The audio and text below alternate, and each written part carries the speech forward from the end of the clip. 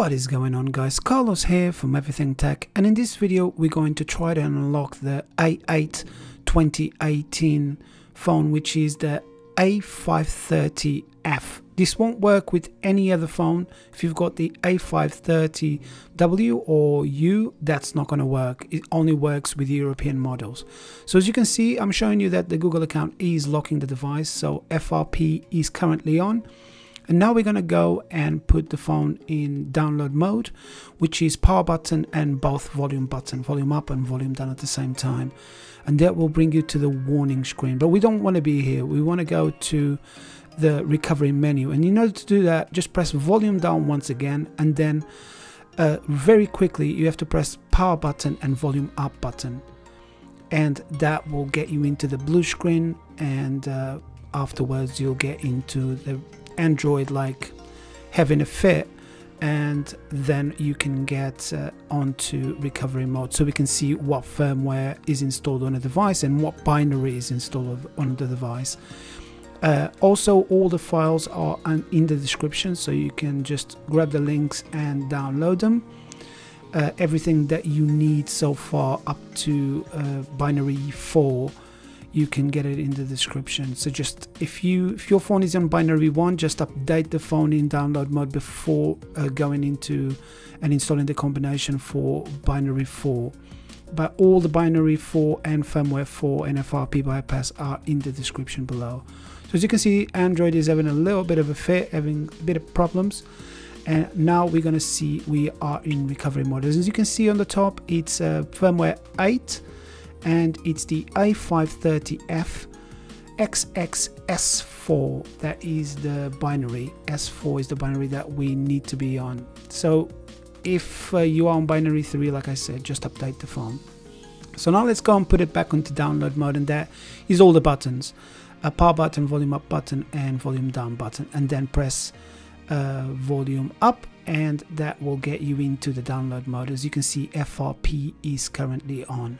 So now let's go on the computer and let's open up Odin, and the version that I'm using is 3.13.1, and we're going to go and install the combination firmware. So as you can see in here, I've got two folders. They are separate down below because I've got a limit on the file that I can upload, the size of the file that I can upload, and these firmwares are quite large. So click on AP and select the combination firmware, and then it's time to click start and update the phone. I have sped up the updating process, or like installing the binary process, because that's quite a long process, but I'm running this on an SSD, so launching or selecting the files is not very long, so I left that on. But once it's done, the phone is going to reboot, and we're going to be in the factory binary. So just wait for the phone to finish installing the combination, and then you'll see some writing on the top left the first time, and you'll have like the 6.0.1 sort of like erasing sort of icon or logo, like the loop with different colors. This used to be on 6.0.1. obviously that's completely different now, but the combination firmware, which is the factory binary, is an older firmware in order for us to enable USB debugging and for us to enable ADB as well. So just wait for the phone to go through the process of factory binary, and when you get to the main menu, there's going to be like 3 rows of dots on top, like I think 9 dots.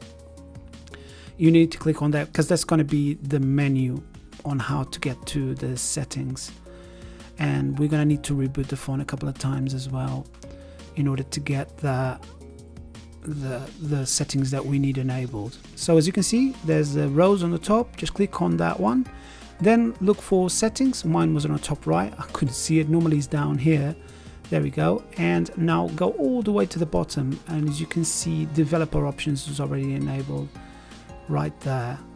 So just click on that and then look for USB debugging. My one is already on. I turned it off and back on just to make sure that it's gone through, and then go back all the way to the beginning. And in order to do that, click the house and go to IME, and we're going to choose *#0808# and select DM plus ACM plus ADB and click reboot.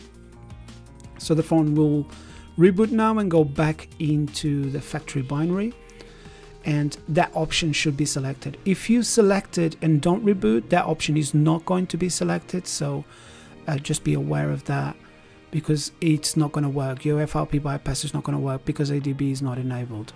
So make sure that you reboot the phone, wait for it to go into factory binary, and then we can start using the FRP bypass in order to bypass the FRP on the device. Once you get to the menu, click again IME and then *#0808#. As you can see, DM plus ACM plus ADB is already done. Just click on OK, and let's go back on the computer. And now we're going to run the Samsung bypass, FRP bypass. Just run FRP_bypass by double clicking on it. Or if your computer's got some options enabled, right click and run it as administrator works as well. I normally run this 2 or 3 times just to make sure, because like that it's going to save me time in the long run, having to reinstall the firmware again and reinstall the combination. So once that's done, it's time to turn off the phone and put it back into download mode. So power button, that's going to turn off the phone, and then to get into download mode you have to use power button, volume up button and volume down button as well.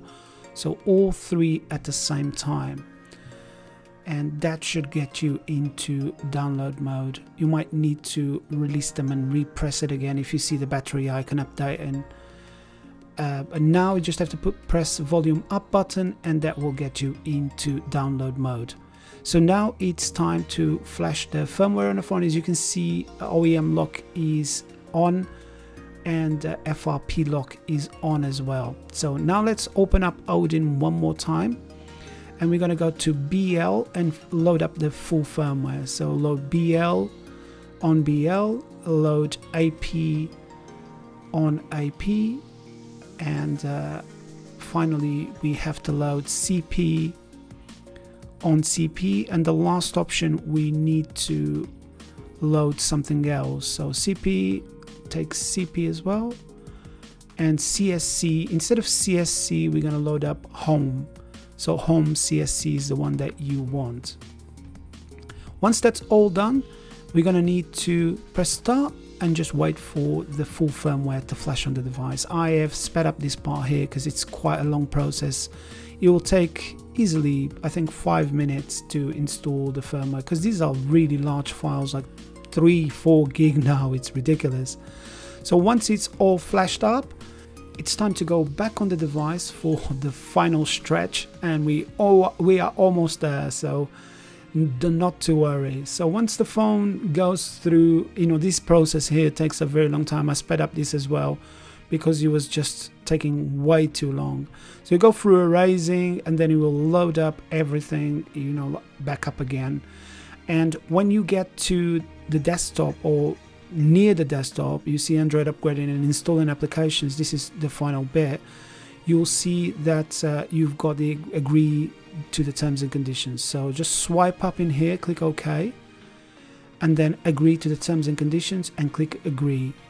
And that is it. You're in the phone, firmware 8 S4, which is the latest one.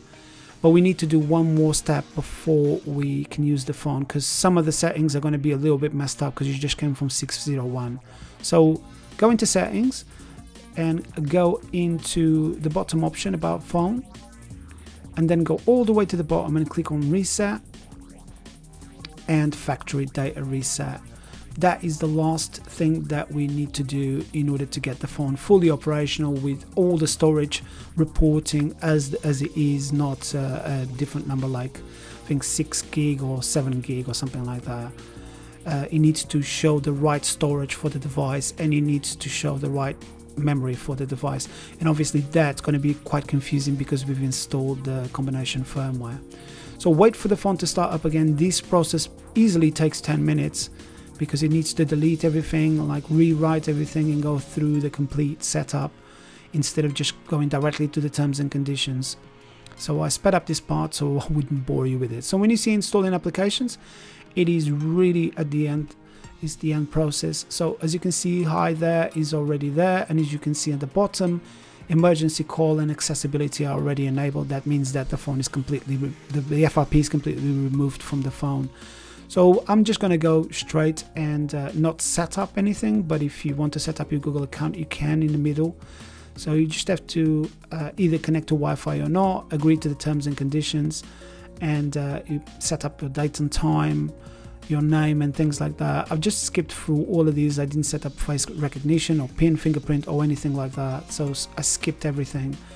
I just go more all the way to the bottom, accept, and now sign up to the Samsung account. I just clicked on skip, and finally we are done.